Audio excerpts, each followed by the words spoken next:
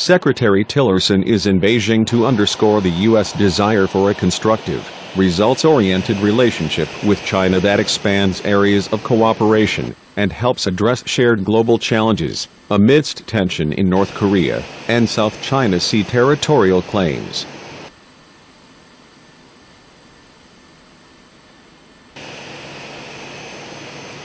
Rex Tillerson said that the U.S. China relationship has been a very positive relationship built on non-confrontation, no conflict, and mutual respect. He looks forward to spirit of cooperation between our two countries and opportunities of mutual interest.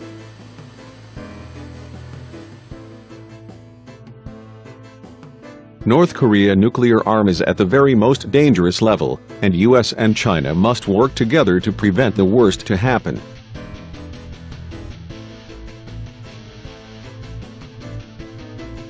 Foreign Minister Wang and I had a very extensive exchange on North Korea, and Foreign Minister Wang affirmed again China's longstanding policy of a denuclearized Korean peninsula. We also exchanged views, and I think we share a common view and a sense that tensions on the peninsula are quite high right now, and that things have reached a rather dangerous level. And we've committed ourselves to do everything we can to prevent any type of conflict from breaking out.